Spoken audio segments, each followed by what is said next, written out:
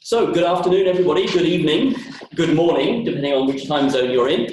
Welcome to the 88th monthly meeting of the Strongly Sustainable Business Model Group. We are delighted to have with us two speakers this month, Mark and Josh, who will introduce, or Josh and Mark, who will introduce themselves shortly. In the normal way, we don't typically do introductions. However, we would like you to let us know who you are and your affiliation and where you are in the chat. And Laurie is putting some prompts in there to allow you to do that. And I'd just like to show you where that information goes, because some of you have commented recently that you don't know. So this is our wiki.ssbmg.com, and Laurie's putting the links in there to this month's meeting. Every meeting has a page, so you can always go back, and each of these pages is linked to the LinkedIn post for it. So here's the one for this month's meeting, and down at the bottom here you can see we've started to add who's here. For those people in the room, if you could give your information to Tim, other than the speakers who are already on the list, that would be great. The other thing that I wanted to just highlight on the wiki that's changed this month is we finally have a page to kind of introduce and summarize the formally recognized initiatives of our members, of which until recently we had 6, and we're adding, six, and we're adding more, including our presenters this month, as well as some others, and I'll talk about those a little bit more in a moment. So I'm going to do my normal quick introduction. I think I can see that we've got some new people joining us who have not been to a meeting before, so if you welcome. And I look forward to you putting your information in the chat and learning who you are in due course. So as I mentioned, this is our 88th monthly meeting, so I'm going to skip through this presentation very fast. There is a copy of this in the Google Drive, which has all our presentations, and for the last 3 or 4 years, recordings of all of our presentations in it, and Laurie can put the link into the chat for that, which is drive.ssbmg.com. So I'm going to go through a few of these slides in a little bit of detail. Most of them I'm going to just jump over because they're all online. And here we have Andrew Simpson joining us. So we like to start with an acknowledgement of our social privilege of being in this place. Obviously, we're a global, planetary-wide community, and so the normal land acknowledgement that we would do here in Canada, based on one of the recommendations of our Truth and Reconciliation Commission with the First Peoples who were here in Canada before us settlers, we've generalized this into something that's perhaps thought-provoking for everybody everywhere. So wherever you are, this is sacred land on which each of us are privileged to be. This land, the nearby lakes and sea, has supported human beings for thousands of years and is rich in history, knowledge, and tradition. We're privileged to be the beneficiaries and the stewards of all that has come before on behalf of the 7 generations to come and beyond. And we invite you to consider in your place how you honour and respect peoples indigenous to your place, including perhaps yourselves. Today, each place around the world is increasingly a home to peoples from across the world, and we're each grateful to have the opportunity to be where we are today. So that's a social acknowledgement. We also like to recognise where we are biophysically. So we are actually, once again, in this building that you see in the photograph here today. This is the Ontario College Art and Design University's main building, and we're basically at the far end of the red brick area at the, in that diagram, and in that visual picture, and you've got the CN Tower in the background. So what I would like to ask you is, do you know what watershed you're in? Answers in the chat, please. Anybody in the room know which watershed we're in? Okay, so we are in us here are in a watershed called Russell Creek, and we settlers buried it because we polluted it so badly to become a sewer in the mid-1870s. I've been looking for the indigenous names for it for a long time, and so far I've not managed to find them, so if anybody can tell me what that is, I would be very pleased to add it here. And just why do we do this? It's because we are intimately connected to our place, and so this session, in a very real way, is dependent on the place. And just as one very, very basic idea, if you visit the bathroom just before, just after, during this session, then you have actually used the ecosystem service provided by this watershed as part of the ability to deal with our human waste. And if you're using the Flourishing Business Canvas, and I know many of the people on the call are first explorers, then this is why we have on the Flourishing Business Canvas biophysical stocks and solar powered ecosystem services, in order that we can connect our business models to the biophysical. So as of this month, we're just over 750 people. We've added about 50 people in the last month. And we are experts, expert practitioners, researchers, and students from around the world. We continue to believe that we're the first or the only group taking action to undertake enterprise strategy and to do organizational design action research from a micro-ecological economic perspective. We're using anticipatory systemic design approaches, and we have a strong normative purpose to enable flourishing. If you look at the wiki, under the home section, there's a page there with translations of flourishing into other languages, as well as other synonyms that we have for flourishing, like strong sustainability. So hopefully you'll feel right at home. This is where you're part of this tribe. So won't go through the group's goals in any detail, other than to note again on the wiki, there is a page that describes the 5 streams of interest, 5 streams of practice and research, all around strongly sustainable business models. But as you'll see when you look at them, it's a very, very broad set of streams. I also wanted to highlight, as I did last month, that this year is the UN's 75th anniversary of its founding, and the UN Secretary General has asked everybody on the planet to reflect this year, and they are actually conducting a planetary-wide public consultation, the largest ever, with all 7.5 billion of us.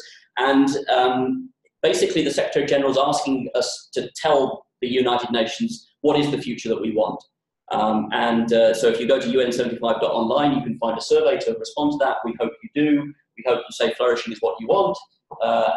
We hope that the UN is listening. And we, in fact, know from some contacts we've had recently with one UN agency and some folks in the UN headquarters that indeed this is a topic that is underway. So I won't talk any more about this. If you want an example of what I did when I filled in that survey, you can look at that. Most of you know we're evolving this group to become an institute plus a community. Up to this point, everybody's been doing practice and research, funding it however best they can. We're hoping by moving to an institute plus a community, we'll have new ways of funding. So again, Founding Forum held August 2019. We've had some meetings recently. If you want to get involved more, you can reach out to the animators. And next to the animators, in the room here we have Tim Posselt, who's splitting his time between Toronto and Stuttgart. And in Calgary online, we have Laurie Fairley. Give a quick wave, Laurie, who are shy at the moment and don't want to share their pictures with us, so but you can see who they are. We are part of what we believe is a growing movement for flourishing enterprises worldwide. And these organizations whose logos are appearing on here are either organizations that are already connected to us, or we're connected to them, or they're organizations that we see are behaving in ways that are very much aligned with our thinking on strong sustainability and flourishing. Since last month, I finally have got around to adding this logo here on the left, which is the Smart Organizational Design Global Network. This is the global network of people doing socio-technical systems thinking.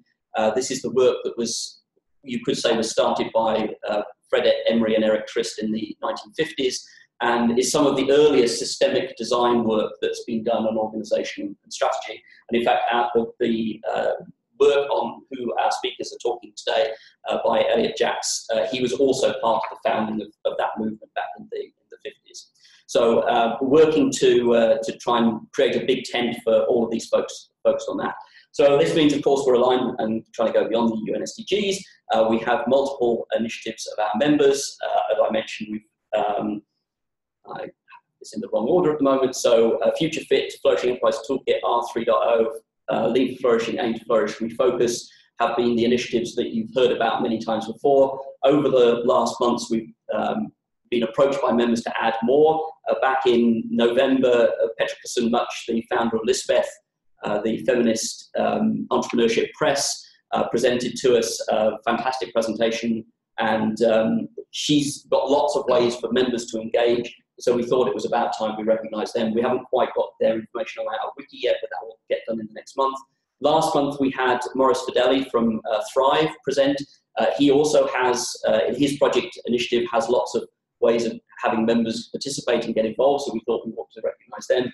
Our presenters this month will be making an offer around that, and we have one more that we also need to add to the list, which around the feminist business model canvas. CV Harkwell presented to us about 18 months ago now, and it was only over Christmas that I finally managed to talk to her about getting her initiative added. So, and I should say, if anybody else has an initiative that you would like to get recognised, go and take a look at that initiatives page on the wiki, and that'll give you a sense of what that's all about, and you can reach out to animators@ssbmg.com to make that happen. Just also wanted to highlight that we're always making connections in and around our community, and these are some of the ones that we like to highlight each month. Again, I'm going to add this month the Smart Organizational Design Conference, which is going to be September 8th to 11th in Trondheim, Norway. As you can see, there's an overlap there with the R3.0 conference. So I know I'm going to try and be in two places at once, but maybe we can do double duty, and some people will be in Norway and some people will be in Antwerp. Rotterdam, I believe the R3.0 conference is going to be at. So, mentioned this last month, won't go into this anymore. Great new book. About a third of the authors in this book are members of the group, including, to be transparent, myself. If you want to know the latest thinking on how you do strongly sustainable strategy, this is a great book to look at. This month I wanted to also mention this book. This is actually published in 2016, but I only found out about it in the last weeks. This is the latest relevant context for all of our thinking and initiatives. So this is a book about Earth system science, used to be perhaps more well known as Gaia theory, this is all about non-equilibrium thermodynamics. So I'm hoping to get Alex Clyden to present to the group in the next months. For those of you who know the framework for strategic sustainable development, I am pretty certain that this is finally the theoretical underpinnings for the 8 system conditions for a strongly sustainable, for a flourishing society in a flourishing environment. So, won't go through this. So, our monthly meetings are here to share and hopefully inspire you to do things that are related to strongly sustainable enterprises and to get connected to other things that you want to be participating in. So, I won't go through that. So, on to this month's meeting, finally. And so this month I am absolutely delighted to welcome Josh Fowke and Mark Krasnohorsky, and whose name I am badly mispronouncing, to present to us. So let's switch over to their presentation. While you're doing that, Tim or Anthony, can you just chat me the attendees that are in the room there today? Yes, Tim will do that. I work by Laurie. I think he already did, Laurie. Yeah. So, yes, we're good to go. So you have about 70 minutes to use however you would like to engage us. So, over to you. Do you want to take questions during or after? How would you like to? After is probably best. I think the way to think about this is there's a bit of context to give, and then we can have that conversation in context of the model. Fair enough. Can everybody hear Josh and Mark okay? The microphone in this room is not the best one, so can people hear okay? Laurie? When Josh and Mark were speaking then, Laurie can... Yes. Are you on mute, Laurie? Excellent. I can hear you. Okay, fantastic. Okay. Josh and Mark, over to you. Great. So I thought I would start by just sort of describing a little bit about why I'm here, and Mark as well. I describe my purpose as helping support an emergent shift in consciousness. And for me, that's tied up in this movement, the flourishing movement. And so one of the things that both Mark and I work on is Tuzzle, which has a powerful lens that we'd like to talk to you about today. And Mark, give a bit of background on yourself. So I'm here because Josh made me come, and Anthony. Josh and Anthony roped me into this. No, I'm helping Josh with the Tuzzle to bring CHC into the world and make it a construct. I'm the kind of person who really likes to see great things out in the world. Really love what the Strong Sustainable Business Model Group is doing, and that's really in a nutshell. I just want to interrupt. I am having a little bit of trouble hearing you, so I'm not sure where the microphone is for you too. Okay. Let me see. Maybe we just speak louder. That might help, yes. Okay, so the lens we'd like to talk about today is capability to handle complexity. This is the label we use for this, and what essentially you can think of this as a psychological technology. And it really has to do with, let's change slides here, right sizing work. And so the idea here is that there's people develop through different stages of maturity of their ability to handle different size of objective. And when you go through one of these transitions to the next stage, the way you approach problems and the size of problems you approach changes. And there's profound implications both for the diffusion of innovations and different ways of working, including sustainability, as well as how you create organizations that themselves are flourishing by getting the right people in the right roles. All right, so essentially the underlying framework for this, there was a bunch of research done starting in the 1950s where it was discovered that inside of organizations work through these concrete levels. And on the right, you see we have these levels of work. And so different work inside of an organization increases in complexity. And then what was discovered in a subsequent set of studies was that people also mature through these capabilities to handle complexity, and that what the real objective is in order for a person to feel fulfilled from their work is to match a person's capability to handle complexity to the complexity of the work. So on the slide here, we talk about if someone is at 4, which is called the integration stage, and we'll get into details on what that means, and you give them work at 4, which is the system stage, working on and building systems inside of an organization, that person is in a state of flow. Their work is rewarding, they really enjoy it, and they love to get up in the morning and put a good day of work in. If you got someone who's at stage 4 and you give them stage 3 work or lower, we call that state being bored out. That means that the work doesn't feel like it's big enough. It feels boring, mundane, person doesn't get engaged, and oftentimes leaves an organization or is miserable or underperforms. And if you give someone where the work is too high for their current level of capability, they're overwhelmed. They'll get burnt out. They're not going to enjoy it. They're probably going to end up being fired from the organization or leave themselves. And it's not a pleasant place to be, essentially. And because of the research that was done, this was all discovered. It is kind of how humans evolve as they mature. It's the theory of adult development.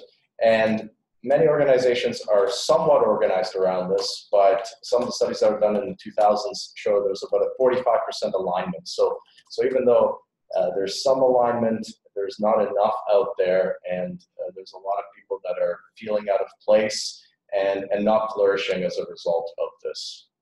And to give you not to interrupt, I just read that apparently the sound is still a little bit muffled. Okay. So maybe we need to, I don't know if we can do anything for the microphone. Let me see if I can do it.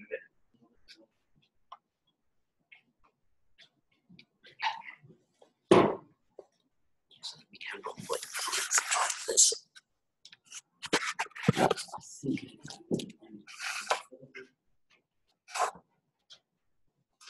Okay, let's try that.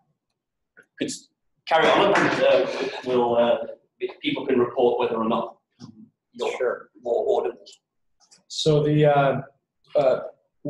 one of the important parts there is that there's a psychological resistance that develops if you have a job that's too big for where you currently are or too small, that hurts flourishing, and that it's a natural thing that society organizes around. It's just the proxies that you use to measure what is really CHC are not very good. And so to give you an example of this, one of the construction company that we worked with for about 25 years had a problem where they were trying to take on larger tasks. So you can think they built everything except for houses. And they're in Western Canada facing the boom from the oil. And they're moving from building a school to designing and building 12 schools in the same year, or design, build, finance, and operate a hospital for 20 years. And the actual underlying complexity of the work had changed, and they had to make sure they were getting the right people in those roles. And what we found was, if you got somebody at the right level, you can plan and be pretty sure that they will get the work done on time and on budget. And the projects that they had somebody at too low a level for the job, you can almost guarantee it was going to be over budget and late. And the projects that somebody was doing but was a level of capability higher, they could do a very good job and do it under budget and early, but they would get very bored very quickly, and it wasn't something that was a long-term fit.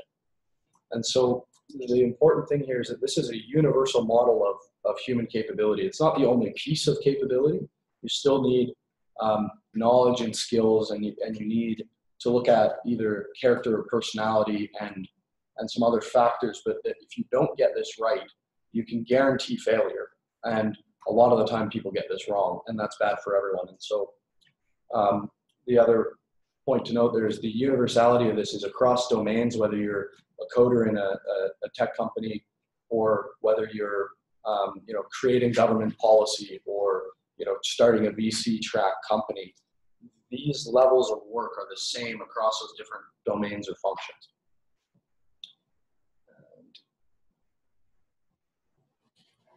So basically, the other interesting part about the levels, even though they're 1 through 8 numbered like that, they're also organized in these recursive domains. You can look at it as 3 domains that kind of sit inside of each other, and at the bottom there we have the value-added domain, and essentially levels 1 through 3 is inside of an organization. That work is where all the value-adding work happens. So that's like your frontline work, that's your case work, and that's your directors managing processes, workflows, and it's really the workhorse levels. That's really what makes the economy tick.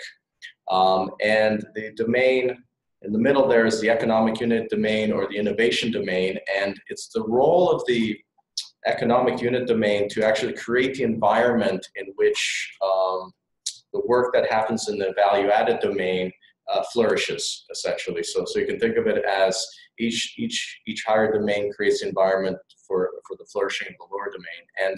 And you'll notice that 3 is kind of like a hinge level, in the sense that they're kind of the translator between the 2 domains, and the bulk of the work happens at 4 and 5 in the innovation domain. And in the subsequent slides, we're going to go into details of each of the stages. So I want to set it up for the domains.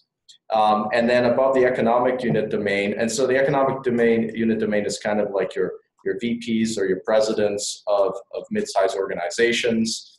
And then your worldwide domain, or your value systems domain is another name that it's called, is your global corporations, it's your governance and everything else. And their job is to create the environment and the ecosystem in which innovation can flourish. So then the innovation domain can create work that can flourish in the value-added domain. And so the 3 kind of work together in order to make magic happen. So to go over, I think we'd like to describe the stages, because the implications from this are best understood. We understand the differences in what these levels really mean. And so the first stage is really the first stage of adult work. And some people go through this stage early childhood, others when they're becoming an adult by other metrics. And the way somebody at this stage thinks or approaches work is really transaction-based. They're looking at shaping the physical world in front of them and executing procedures that they've been given. And so you can think of this as a factory worker in the front line, housekeeping, physically manipulating the world in front of them, or dealing with one customer at a time doing a particular transaction. And it's sort of trial and error of, will this thing that I've learned to do solve this problem? No. If not, will this one work? And so this is where you get the bulk of the population back in the 60s was here, and this was this is the frontline work of a lot of companies, but stage 2 is really the frontline work of the modern information companies, and I'll let you describe that one. So stage 2 work is, the way it differs is at stage 1, you basically want a person who is at stage 1, for them to be happy is they want to be told how to do the work and who to go talk to if what they're told to do doesn't work. And who they typically go talk to would be somebody at stage 2. And somebody at stage 2, the way they would love their work to be structured is, tell me the goal you would like, give me the set of tools or techniques you'd like me to work with, and then they like to creatively combine them in order to get at the goal. So it's really the first stage that information work starts, as Josh said, and you can think of this as like entry-level lawyer, entry-level engineer. A lot of the technical programs, the graduates from those programs are designed to be entering stage 2 into the workplace. And it's really about what we call casework, so working on a case or a small project, or working within a single activity, such as like graphics design or something of that nature. And so the next stage, the way that somebody at 3 wants to be treated is they've moved from an individual case or an individual activity or project they're working on to chaining together multiple activities so that they can get from the current state and find alternative pathways to the objective. And so it's really the way somebody at 3 wants to be treated is not just give me something to do. I want you to give me an objective, a budget, and a year or 2 to do it. And so they're really good at not just doing an activity for the sake of doing it, but doing it so that it puts them in a position for the next step and managing that whole workflow. And so this is a very strong capability that the other thing that's useful here is to notice the sort of subject-object distinction that changes with each of these. So if you're at stage 1, you're shaping the physical world right in front of you. And when you move to stage 2, the object is no longer shaping the world, it's shaping the pieces of information you're adding together and using reflective judgment to figure out, to create either a new procedure to do something or to at least solve this one case or activity in front of you. And at stage 3, you're not as interested anymore in a single case, you're interested in the entire process itself, finding root cause or alternative pathways, and structuring activities and chaining them together. Okay, so now we move into the economic unit domain, and we're going to talk about stage 4. We say the output at stage 4 is an innovation, and it's really when you move into stage 4 that you're much more comfortable working in an unstructured environment, much more capable and able to work in a self-organizing environment where there is not too many procedures or anything given to you. You can kind of create it and invent it yourself. It's the traditionally stage 4 is the VP level role in a mid-sized organization, and you're typically working on a single system inside of the organization. So it could be operations, it could be sales, it could be marketing, and what your task there is not to just keep the lights on and have the department run, because that's a lot of what the work 3 does, but it's also to be looking out into the future and seeing what the new requirements are going to be and how to be able to alter the system that you have under your accountability to be able to make that happen. It's oftentimes, if people are familiar with the systems model, it's really system 4 work in terms of looking at the future and planning on how to alter the current state into a future state. Yeah, so stage 5 is a big transition. At stage 4, you're looking at transforming a system, figuring out which processes, how they fit together, the space between them.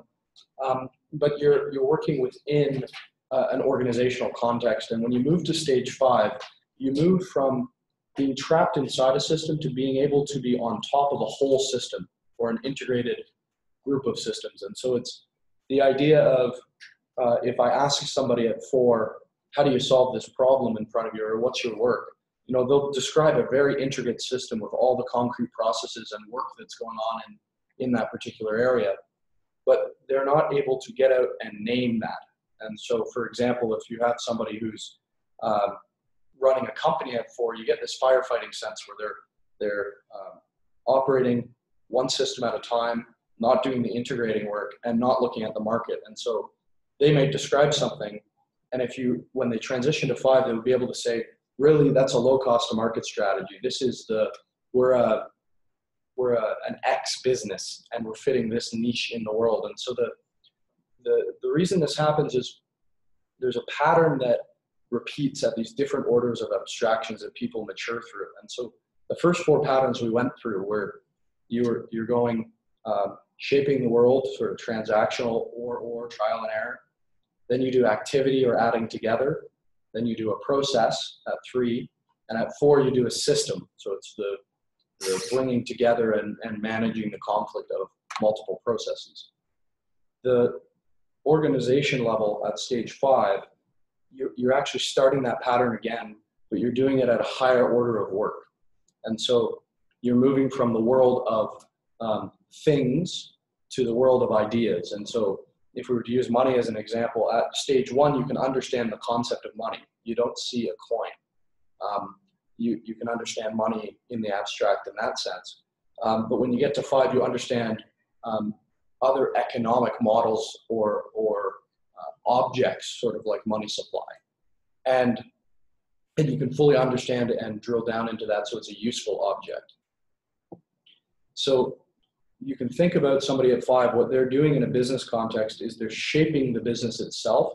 They're looking out into the world and forecasting what's happening in the environment.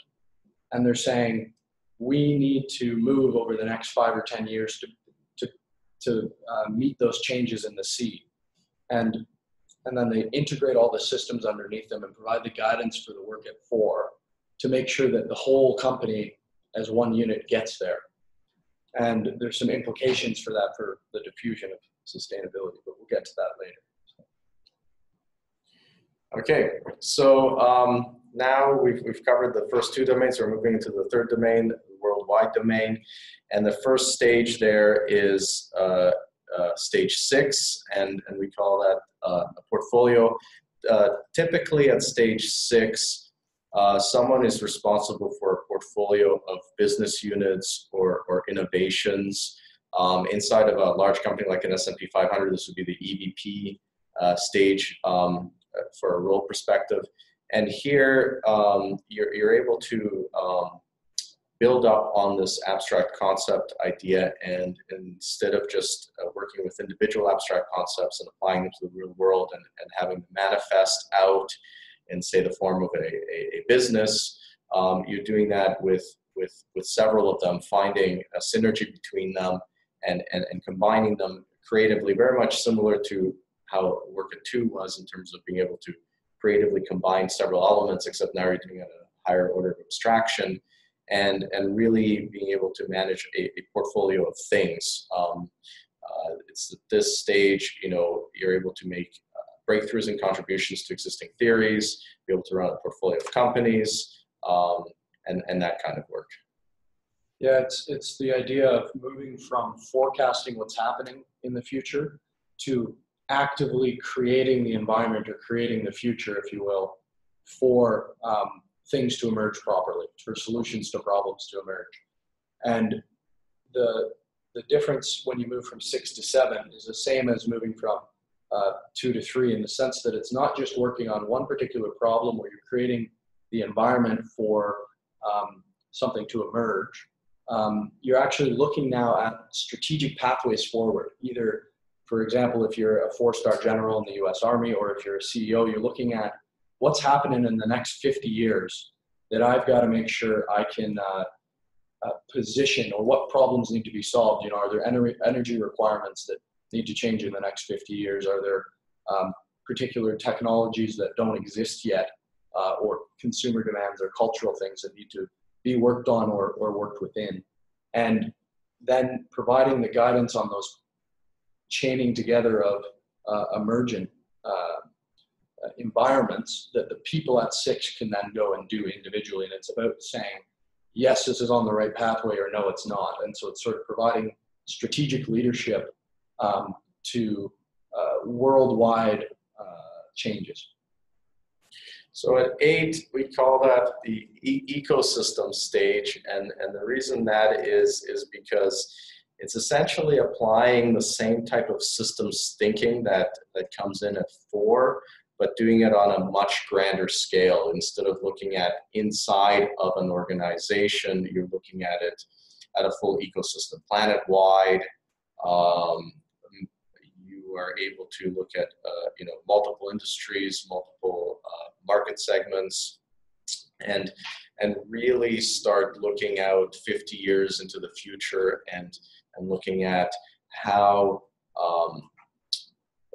what sorts of paradigm shifts could happen in society that could help change and augment things. Starting to worry about the survival of the human race, the species, and those types of thoughts.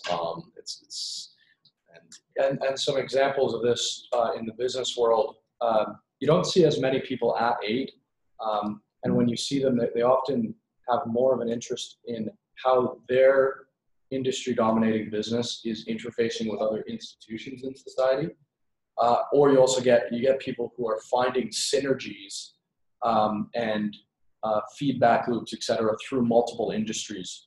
And so you can think of somebody like Jack Welch or somebody like Elon Musk are actively playing a role in shaping the ecosystem and are really playing a very, very long game. So the other thing that is useful context for the conversation we're going to have is that the stage that somebody's at is objectively measurable, and you can also get a measure of growth trajectory that is strong enough to plan against. And so if you're looking here at, these are 3 different individual paths that somebody might be on. And the first one is somebody who's on a path to stage 3. So this graph starts when somebody's 20 years old and shows the probable timing of transitions until they're 80 years old. And the thing to know here is somebody at stage 3 is incredibly powerful. And the graph below shows somebody moving to stage 5 or the CEO of a medium business by the end of their career, that sort of path, or somebody who's really going to that ecosystem level at the bottom here. You can see that they may all be picked out as high potential people, particularly the people moving to stage 5 or stage 8, but their lives and the way that they resonate with problems, the way they interface with the world, the type of support they need to fully develop so that they can use this capability is completely different. And what we're really looking at here is the tail of the bell curve on capability and showing very fine but material differences in those capability levels to make sure that it's not just that there's this worldwide domain. It matters if you're at stage 6, 7, 8, or 5 even to have a full ecosystem of those people working on all those problems at all those levels, or else you're not going to get something that diffuses properly. And if there's one thing I want you to take away from this, is that there are these stages of development that people mature through in capability that match to different levels of work. And if you have alignment, you got somebody who themselves has an opportunity to flourish and be engaged at work, but also will be much more likely to be successful in their role. And if you have misalignment, you can pretty much guarantee they won't be successful without the aid of luck. And there's many symptoms that people look at. Some of them can be mental health, millennial turnover, and other areas where really at the heart of this, people were just not set up for success. You know, when Elliot Jacks was doing some of his implementation work, it was incredible, some of the almost over the weekend changes that were happening. Now he's looking at a management methodology that may be a bit out of date for today's world, but part of this was getting the work done at the right level. And people who were underperforming and miserable and stressed at home were showing up almost over the weekend, and they were completely different people with completely different performance. And so this is something that should be in your awareness as an important part of flourishing itself.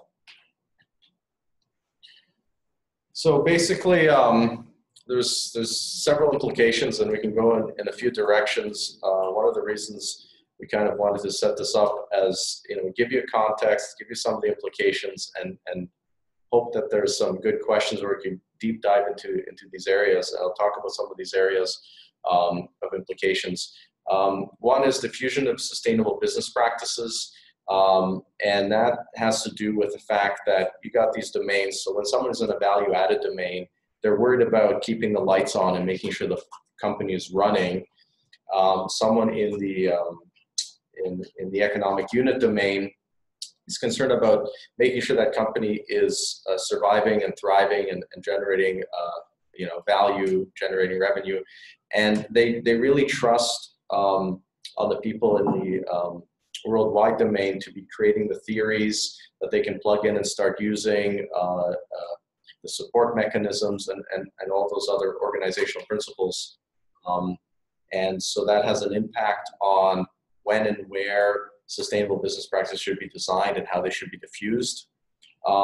There's also in the area of working in groups, because again, depending on what capability level different individuals are at, they're going to show up differently. By being able to understand that where people are at in terms of capability and their ability to see problems and talk about problems, it helps with how you organize groups in terms of management structure instead of self-organizing groups and things like that.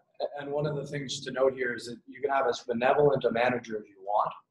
If you have somebody at stage 3 managing somebody else at stage 3, because the person can only see this much of the picture and actively work on it right now, they're looking at a process, and the support they really need is somebody to do each activity for them. And if it's not set up as a peer relationship, they naturally will delegate one level below, one work level below. And so somebody else who's also only going to be engaged in trying to think about how do we set up this process or this workflow is being given work of trying to make activities work. And these two people would be much more happy and have better output if they were peers and were figuring out how to do the work underneath them. And this is something we see very common, especially in big organizations, that they have too many layers of management, particularly in the middle of their company. Then we got getting the right sized work. Again, being aware of the fact that people are at different capability levels at different parts in their life.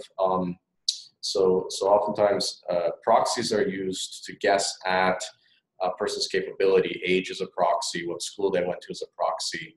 And if that proxy isn't working and you end up someone with a higher capability level and you give them work that is the wrong size, they're not going to feel fulfilled. Likewise, there's the Peter principle that everybody's aware of. Same thing sort of happens.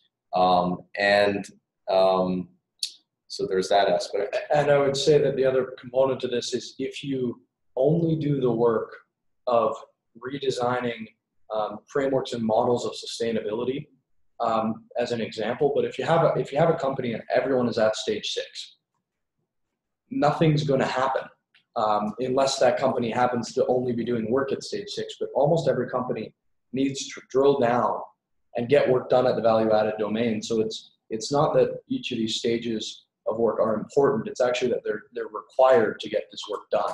They're necessary. And so it's a matter of being able to look at bringing back in hierarchy in a way that isn't about power, isn't about status. It's about a recognition of different strengths and setting people up for success and engagement, and making sure that the work is getting done as an organic, complete whole. And one of the things we've observed is there's actually a talent upshift, and we're getting people where in the 60s, 40% of the population is at stage 1, 40% at stage 2, seeing a shift where now that 40% is distributed between 2 and 3.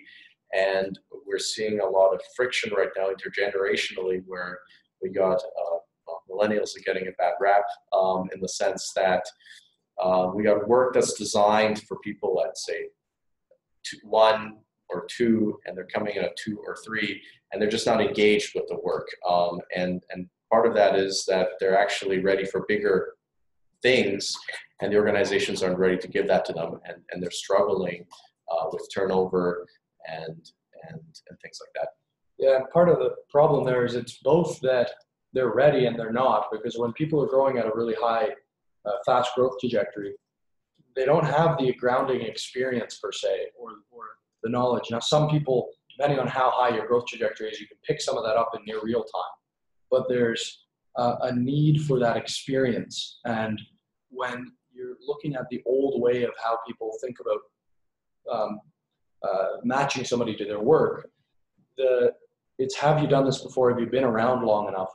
And the truth is, yes, the generation is entitled in the sense that they feel they're ready for something and they don't have a lot of the grounding, but also they are ready. It's a question of support and figuring out how to mutually respect experience and skills as well as raw horsepower. And the last implication is in the entrepreneurship space. It's a big passion of mine. I'm quite a bit involved in there because I'm very interested in this idea of diffusion of innovation. And in the entrepreneurship space, what you have is you often have individuals who are on a high growth trajectory. So at some point in their life, probably in their 40s or 50s, they'll be able to really run these enterprises effectively, but they're getting into it much earlier in their life, partially because they're finding hard fit inside of regular enterprises, and that the whole community in and around entrepreneurship isn't set up to be aware of this. And we're creating these environments, these meat grinders, essentially, these environments that are burning people out as a result of a misunderstanding of the kinds of support and the type of work that entrepreneurs are ready at the different parts of their entrepreneurship journey.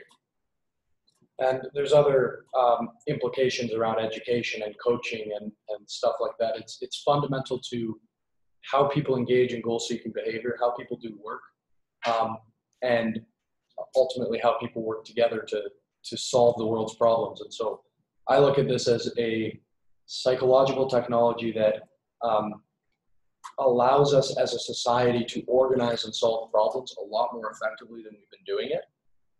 And also can do so in a way that's better for everyone. And so there's profound implications in a wide variety or large spaces, but it's fundamental to how people work. This is something you have to get right, or the rest of it's not going to work, but it's also a complement to everything else that's going on. And I will finish with this because I'd really like to get to a dialogue.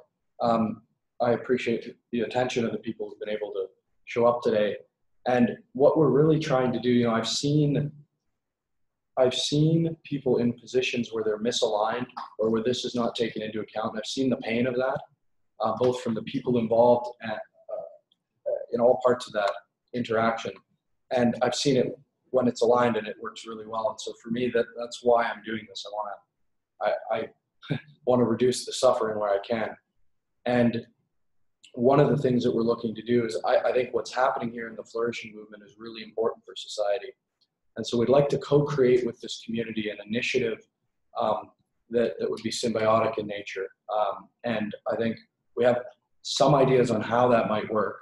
And Mark will describe one of them, but it would be good, I think, to do that in a co-creative way. Yeah, so one of the spaces we're playing in is the entrepreneurship space, and we're looking to design a new kind of incubator. I don't want to use the word incubator because it has a certain set of connotations, but I'd like to think of it as a Innovation Diffusion Institute that works on a completely different model than the current model that allows people who are interested in entrepreneurship and the diffusion of innovation to earn essentially a living wage and to work at a pace that is much more human and humane but that and provides them the necessary support structures that they need, more than just here's a seat and a desk and a set of advisors and good luck with that.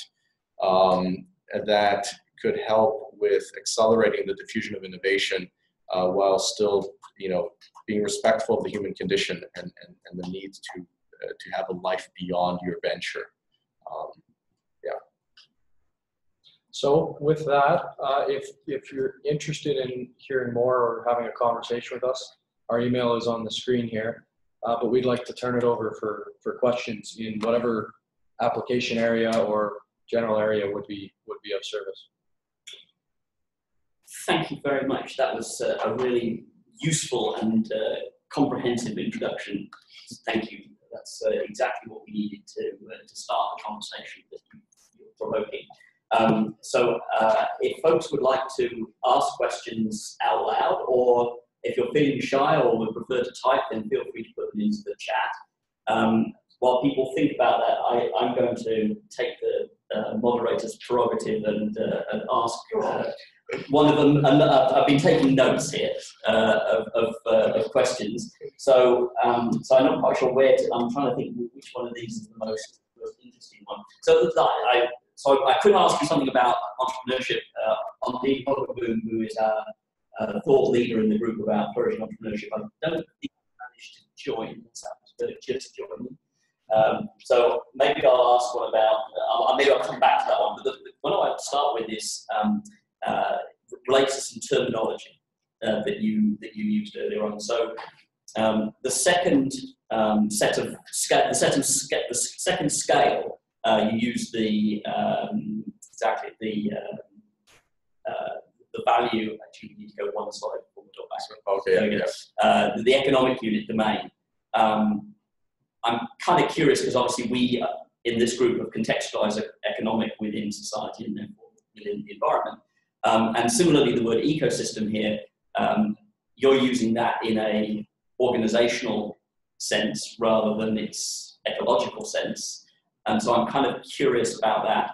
And I was wondering if you might relate it to some work that our member Panos Paniagopoulos has been driving from his PhD, which was what happens to VSM when you contextualize it in this way. So we have got some people in the group who have been doing work to do that kind of thing, to take a model that didn't formally include this idea and bring it forward. So what's your sense about, when you put CHC into this larger context, what happens, particularly to those two terms? I think you should take that. Okay, all right. I get to take it. I was here to answer this question. Okay, two-part question. So first, let's talk about the economic unit domain. Actually, I'm going to combine the two. So essentially, from VSM, the idea is that, at least my interpretation, and Panos may challenge me on that, is we're looking for when is the system viable, and I think of that as when can a system exist inside of a hostile environment. So it's viable in the sense that it's not protected in any way and it can adapt. And based on the levels, a system has to be led at 5 essentially in order to be viable. So it's leadership at 5, and that's in the economic unit domain, and that's really important to think about because, like for example, in Canada, about 80% of all organizations in Canada are at 4 or 5, essentially. We don't get too many at 6 or 7. And that when you have an organization at 5, they're concerned with themselves as an organization. And if they are going to take up an initiative such as sustainability or something, they need it pre-digested for them. So they need it in a book, in a concise format, and something they can deliver and they can absorb and start to diffuse inside of their company. They're not going to be doing the thinking themselves, right? And so basically, they're going to want to, if they're left to their own devices, they're going to go with whatever they learned in business schools or whatever others are doing. And if that isn't what we need right now on the planet, then we have a problem. So what really has to happen is the people working in the worldwide domain need to be creating frameworks and theories and helping people at 5 be able to take those and run with them inside of their organization. And the other thing just to say with that is when you're at 5, you're really doing trial and error of abstract concepts. So you're saying you're able to step outside of an organization that you're working on and shape it, but you're doing one thing at a time. Let's try this abstract concept on it. Is it working over a long period of time? As opposed to at 6, and this is why it's really doing the work of creating the environment. You're able to pull up and hold in your head at the same time multiple abstract concepts and say, where's the same? Where is it different? Where's the synergy? And let's create a new thing to go test. And so if you're asking somebody at 5 who's a very capable president of a company to do the work of figuring out what sustainability means in their context, it has to be pre-digested to the point where it's go try this, not, let's look at sustainability and look at my business model. They can't do both. But they can take the context and operate within it. Yeah, and that's why 5 is the hinge layer between the 2 domains, basically. They're kind of like the ambassador for the worldwide domain stage.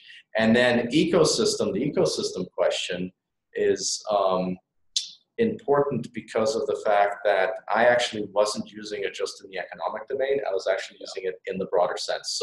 So at 8, you're actually thinking really about ecosystems, whether it's the ecosystem, which is our planet, or some other system of systems, a good way of thinking about an ecosystem, or some other systems of systems that could be in another sense. So what happens is when you're at 8, you're no longer just you can't help yourself but to be broken out of the profitability paradigm, basically. Yeah.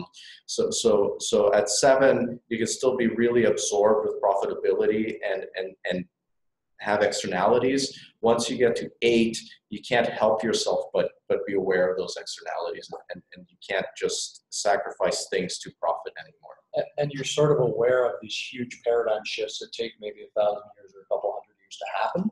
And that's what you're trying to think of. How do I transform the whole system that our society is built on to match the emerging needs? But you're not necessarily manufacturing what's coming. Yeah, and I guess just to tie your VSM question is that really organizations led at 5, and that's really leading system 5. System 4 work has to be led at 4, and the design of the other systems 3, 2, and 1, has to be led at 4 as well. But the operating of those systems happens really in the value-added domain, and it's work at 3, 2, and 1, depending on the complexity of the work. And that's kind of how it ties together.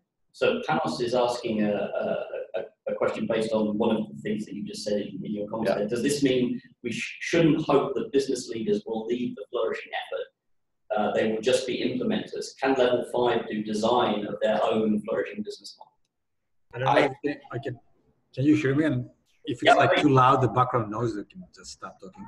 Go ahead. But it's both interesting and a bit discouraging. I mean, we're trying to do like business modeling sessions, co-design sessions, with business leaders, and that, for example, can have a huge implication on who we bring into the room, right? So it seems that you're saying that using the business model for anyone under like the system 5 level doesn't make any sense. Even if they do understand a bit like how the environment can impact their business, they will always prioritize profit making, which is understandable. So it's interesting.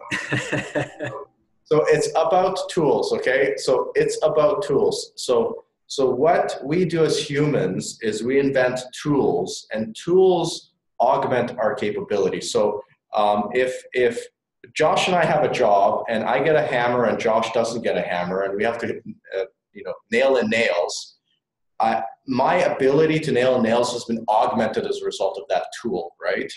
So the flourishing business model canvas, which is what I'm really excited about, is actually a tool that allows someone to augment their capabilities. So someone is at 5, naturally they may not think about those things, right? But now you bring this tool to them with a book, with an explanation, and now as they're making their business decisions and thinking about those things, where they would have been naturally inclined to think in a narrower scope, they're able to look at the broader scope.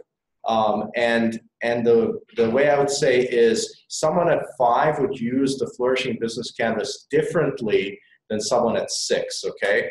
Someone at 5 is kind of using it, what I would encourage them to use it as is kind of like as a document that documents their work as they're exploring in the space of the business model. So it's sort of like an artifact from the trials from as they're exploring the organization and the shift. Whereas at 6, they can start to use it also as a modeling and a projection tool, so to speak. So the same tool, you can use it differently and it increases your capability. And I would also, I would add 2 things to that. One is calculus is an example of a tool like that. It wasn't created down at the value adding domain, but it can now be used there. And so it's about that type of diffusion. And the second thing I would say is there's actually a difference between, so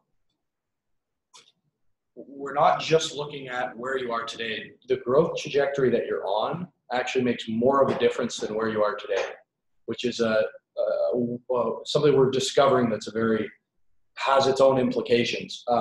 And by that we mean somebody who's at 5 but probably won't make another transition will not be able to use the full extent of what you're doing compared to somebody who might be at 4 on the path to mode 6 or 7, or somebody at 5 who's on a growth trajectory. And the good news is, as a society, I think we have this talent upshift looks to me to be enough that it's about supporting the right people, that there are enough.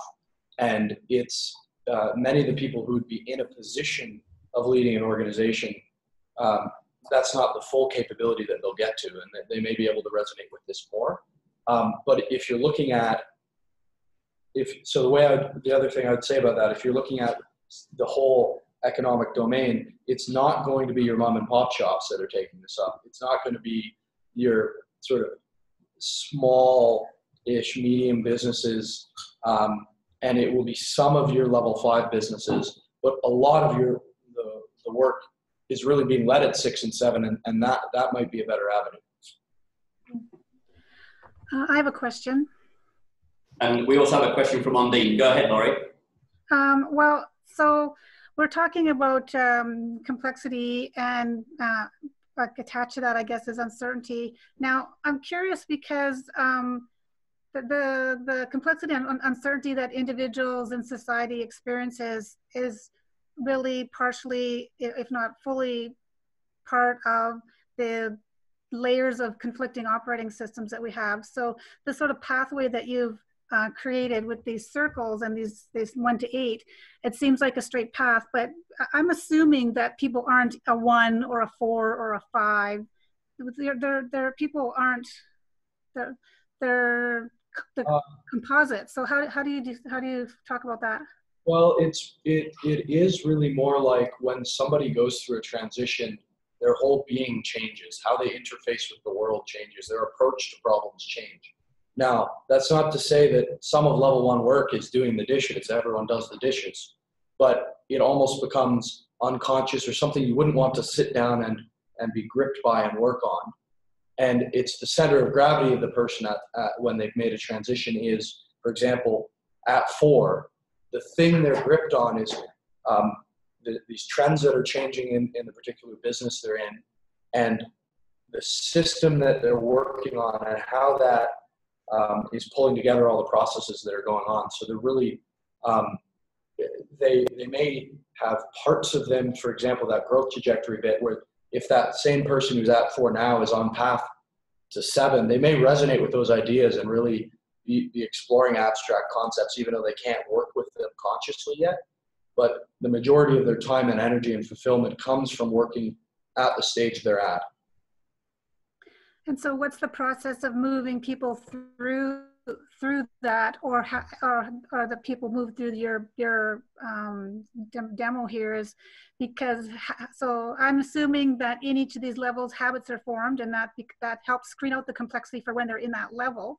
And so the internal and external factors that are going to help them move to the next level, how are we supporting people to achieve that, or how are people getting that for themselves?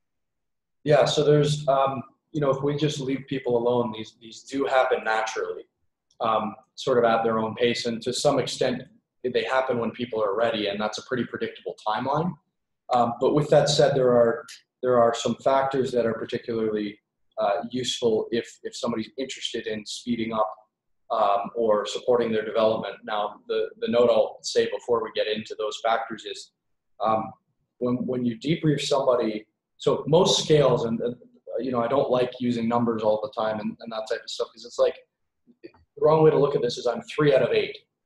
It's what that 3 means out of the whole system. And when you can talk to somebody about here's how you like to work and how you resonate, and here's what it would look like to move to the next domain or the next level or next domain beyond what you're probably already on a path to, most of the time people feel that they've been seen, that their capabilities been seen, and that they don't have a desire to move beyond what they were naturally moving to.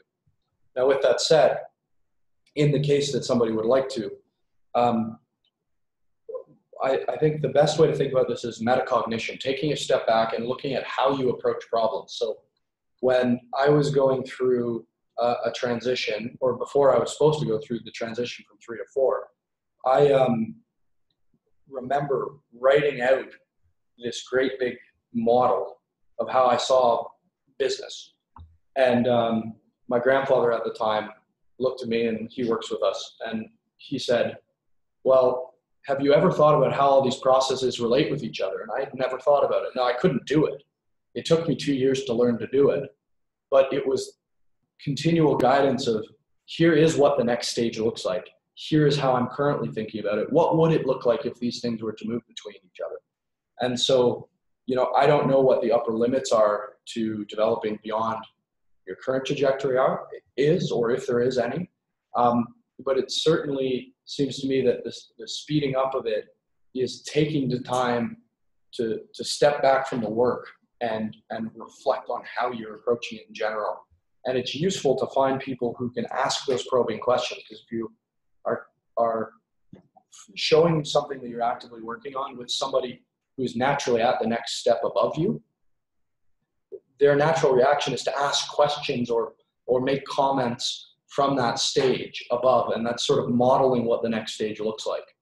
And then, so if you imagine somebody who's in stage 3, who might move to 4, I would make sure they had either a manager, a mentor, or a coach at 4, and that they carve out time to work on how they are thinking. And then as they progress, I'd say, okay, so as opposed to you running one process right now, let's do 2 at the same time and see how that feels. Or let's move you from, because one of the things you want with that particular transition is general systems theory is something useful to learn, because it sort of is a crutch to, like, it helps model that next stage. And becoming multilingual, so you're not just somebody who works on these type of processes in this domain. You need to start learning multiple languages so you can know what HR thinks of, or marketing thinks of, or operations thinks of their processes, so you can now see where the conflicts are coming in. I think one of the things that I've started to realize about the power of this way of thinking about the relationship between work and people's capabilities is the fact that it gives us a way of, in a very systematic way, finding mentors and coaches. That's right, yeah. I'm going to bridge to Ondine's question about how does this relate to startups. Because one of the challenges that the research in the startup area shows, which has been almost completely ignored by public policy, is the fact that most young people don't have the experience to be able to be successful entrepreneurs, unless they happen to already be quite high. Our guess is that they need to be quite high up in the maturity, in the levels. So with that in mind, and also because you also mentioned the incubator accelerator idea, maybe you'd like to comment on some of Yes. these aspects from an entrepreneurial startup perspective. We could spend a whole day talking about that. So don't get me started. But I will. You've opened a can of worms. Yes, you have. But this is so.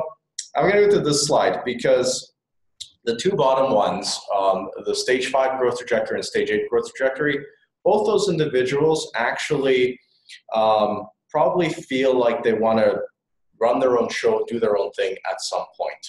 And so does a stage 6 and a stage 7 growth trajectory person. If I had the slides here, I'd show you.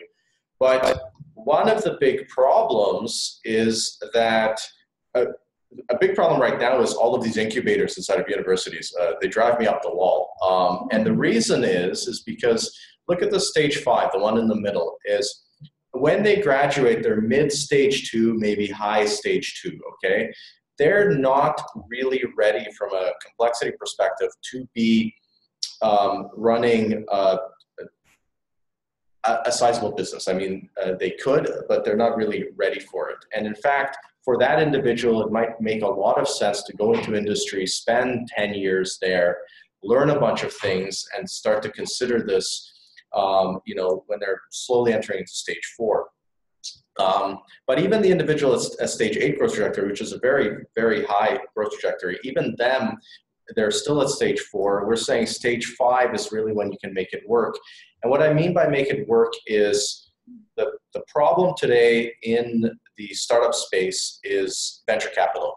Venture capital is a huge plague right now. And the reason is because it doesn't work like investing. It works much more like a bond market because the general partners that pull the capital from the pension funds have to give it back in 7 to 10 years. So the moment you as an entrepreneur accept the venture capital, it's like lighting a fuse that's 7 to 10 years long on a bomb that's going to blow up. And you are on a tight timeline. And what we're saying, and based on the studies that were done in Sweden, is if you're not already at stage 5 at that point, with a little support that you get in the community, you're probably just going to burn yourself out and not give the people the money back. And so being aware of this, we're actually working with an angel group right now, and we're trying to show them that, sure, you can invest in a entrepreneur who's at stage 3 or at stage 4, but if you do that, you may want to look at longer time windows for getting your money out, or creating an effective support structure for them in the form of a board or coaching that's going to help them transition through those stages, or help them as they transition through those stages, and help them make certain decisions that they're just not ready for yet, per se.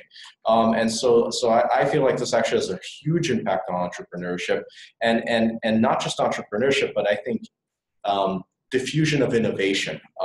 Because I feel like entrepreneurship is one aspect of that, of this diffusion of innovation. And I think that there's this term that they call intrapreneur, where existing organizations are also trying to diffuse innovation or innovate. And oftentimes they will actually not pick the right people or build the wrong teams because of the fact that the profile the individual you need to innovate is not necessarily the profile of the individual you need to be able to effectively work inside of a large corporation. And so I think this has a deep impact. And what I would add is one of the things that seems to be happening right now, and it's partly a consequence of if you were to properly structure a sort of entrepreneurial environment, you would want, there has to be stage 6 work at least that is getting done. And that stage 6 work is helping integrate or interpret and the environment so that the right businesses from the portfolio can emerge, and that there's synergy between the parts of the portfolio. But that work really takes at least 10 years, maybe 20, to organically happen. And so when they're on about a half that time window, we find that many of the people in the investing space are at one level too low, where they're operating at 5 themselves, and that most of the entrepreneurs that we're seeing are at 4. And the reason that is when you're at 4, you're at a very high capability. And if you're at 4, at sort of the age that most people think you should be starting a company, you're on a very high growth trajectory.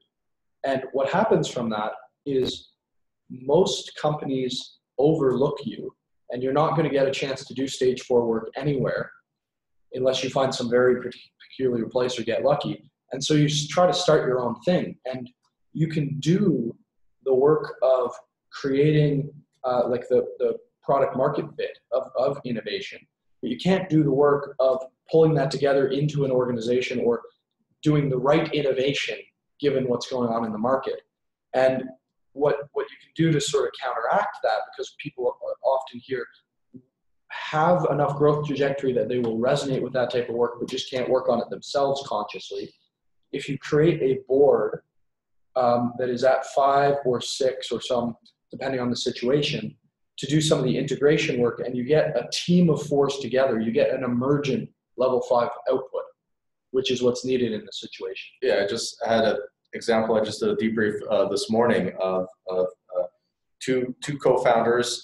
They're both on a stage 7 growth trajectory. They're both at 4. One is a little older, so he's close to the 4 or 5 transition.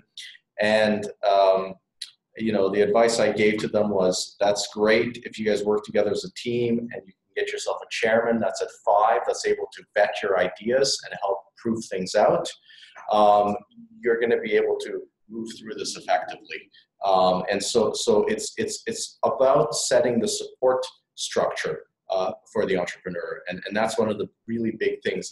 It's both support from above and from below, because the other thing that the entrepreneurs can now use this is to understand that as they grow, because usually what happens with a startup is you got your 4 or 5 people who are typically high growth trajectory people, and they all work great together. They get a bunch of money and they now start hiring. And the people they're hiring in are not the same growth trajectory anymore, and are demanding certain things in terms of systems and structure. And there's this shock in the organization saying, whoa, we got to fire these people and get ones that can work like us. But the numbers work against you, because probabilistically you're going to pull from the lower growth trajectory. So there's also a bunch of guidance that can be given to the entrepreneur in terms of how they can scale up their company, as much as what guidance they need in order to create a viable company. Do those kind of shocks also exist? So in the strongly sustainable business model flourishing business canvas example, we're looking at the financial systems, the natural systems, environmental systems, and the societal and cultural systems. So you could have multiple shocks going on at the same time because of the different systems that we're considering. Is that something that you're thinking about? Laurie's just asked the same question I did.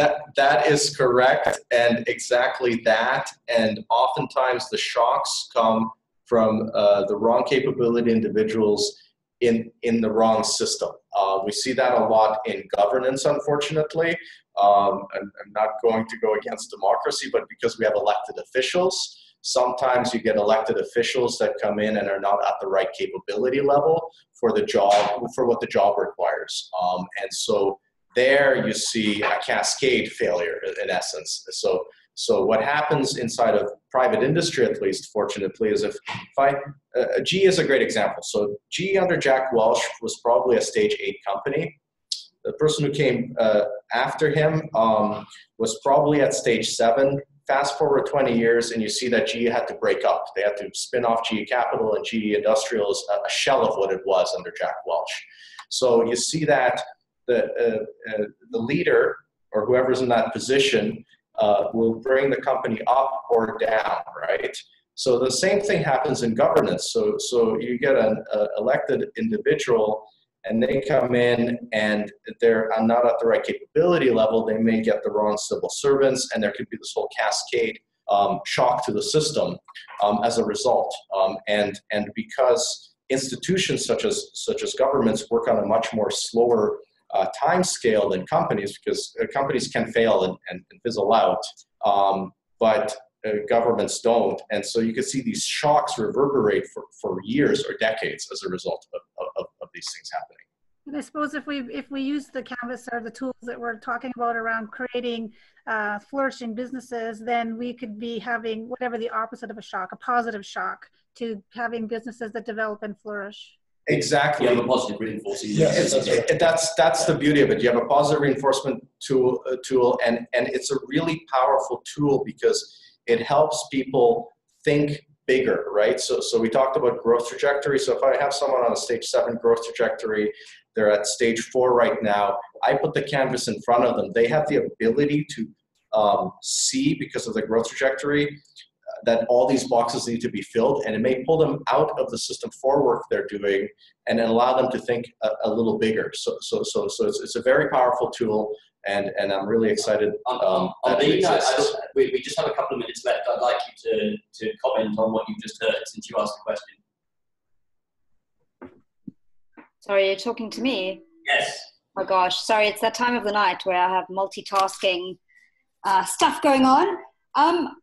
I think it's so interesting, and I mean, I think the comments that you've made are certainly things that we're seeing in startup programming, startup incubators, in startup teams. I'd really love to talk about this more. It's great to have some backup information and some real validated work around the hunches we've been gathering for some time. So I'd really, really be keen to connect. It makes so much sense. It's really nice to see it like this. I'm wondering again. We've observed before in the group that we often end up contextualizing our work in the first iteration of that contextualizing. Bringing it down from 6 to 5. I think it was the level you were saying. Yeah. Between startups and established businesses. And I think this might be another example of that. So for example, when we were building methods for use of the canvas, we've got one method, Lean Flourishing Startups, method for startups, and we've got Flourishing Strategy Design method for existing businesses.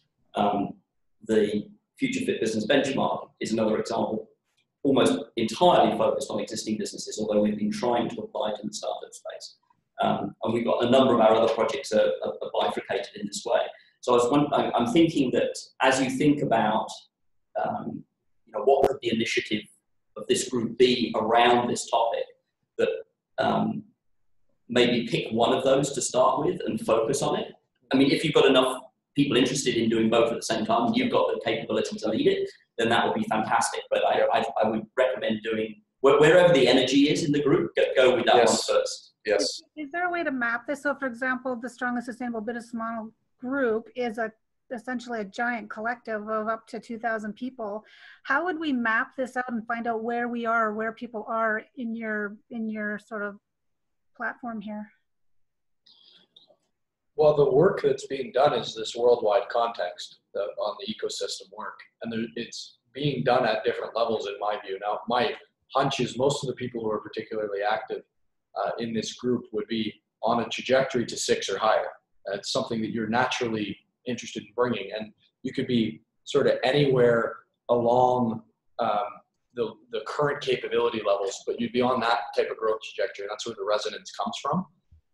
And so, I don't know the group well enough to know sort of what that distribution looks like, but it may be one of those things where there's a good relationship in terms of doing some of the drill down work, but resonating with the overall picture. So one thing I can observe, Laurie, is that one of the things that has that all the initiatives have in common, and I think almost all of the initiatives have done this quite consciously, although without this framework in mind, is that they're all doing things actively to do that contextualization. Because one of the things that you have to do to bring stuff from 6 to 5 is the people at 5 are in a particular context. They're in a particular culture, they're in a particular sector, they're in a particular group, they're facing a particular issue, or they're in a particular place. And some combination of that creates their context.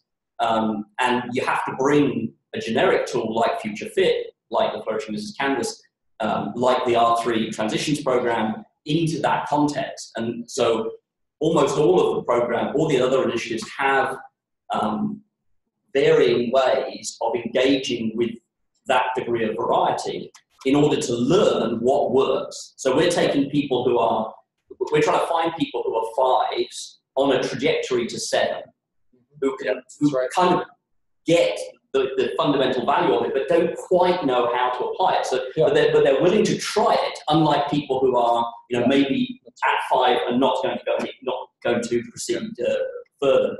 So I think, this is one of the other things this is doing for me is really validating a lot of the intuitive thinking that we've done in the group, and a lot of the intuitive project design decisions that were initially design decisions. And this is what's important about this is it's not like Elliot Jacks invented this. It's not like he sat in a tower somewhere and said this is 50 years, 3 longitudinal studies, 2 20-year ones, 1 10-year one, including a 20-year one in the U.S. military. And he uncovered this, right? I don't know what happened there. He uncovered this, and so the world naturally organizes around this, and intuitions are there to do it. But by being aware of this, by having this as a descriptive theory, a lens in which you can interpret the world, you can do it more effectively, right? It's just like, before we had Newton's laws, it's not like we weren't designing things in the physical world. It's just after we had Newton's laws, we were much more effective at it because we had a descriptive framework that worked. So I think that's a very good conclusion. We're just a few minutes over our time, so I do want to try and respect that. So I think what I would like to suggest on behalf of everybody is that having had this discussion today, if anybody would like to reach out to Mark and Josh, please do so proactively. You can find them through the LinkedIn group. They're both members, and any member can talk to any member on LinkedIn even if you're not connected. It's probably the easiest way of doing it. And if you've got some particular ideas of where an initiative of members of this group around the CHC idea could add value to you, please let Josh and Mark know. Yes. After an appropriate period of time, you can decide how long that is. I would suggest you try and write up a proposal and post that to the wiki page for the CHC initiative that we'll create on the Wikipedia site, and then post in the LinkedIn group to say, we've got this proposal, we've heard from a few people, who else is interested? And then have a meeting. You can use our Zoom facility for that, and our animators can help organise that. I'll certainly be interested in listening into that at a minimum, and to see how we can move this very exciting idea forward. So thank you both very much. Really pleased that thank you for coming in all the way from Cambridge, Waterloo, Kitchener area. That was much appreciated to have you here in person. That was a treat. And I would just close by letting everybody know that next month we have another fascinating topic looking at this whole space from another view, a very different view, and that is from the biomimicry standpoint. So some of you may know that in Toronto we actually have some leading edge members of the Biome Star, biomimicry, biodesign communities. And so led by Norbert Holmer with some other folks from California and Montreal, I believe, if I remember correctly, we're going to have an introduction to biomimicry as far as its application to strongly sustainable business model design, and we'll see where that takes us. So thank you all very much. We'll end the recording now, and we'll see you all and many more hopefully next month. Thank you all. Thank you. Bye. So Ondine's going to definitely connect. Yeah, well, I got to do on this. Thank you, guys. That was amazing. Thank you.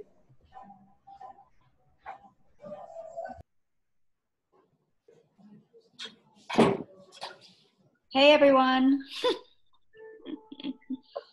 Are you still on? We are Still recording. Yeah, I'm just trying to stop the recording. So I can't say anything bad. No, don't say anything bad yet. Wait a few seconds. Okay, tell me when I can go. I wouldn't mean bad, I mean naughty, really. Oh, it's over here. Hi, Panos. Hi, Dean. Nice to see you. Hi.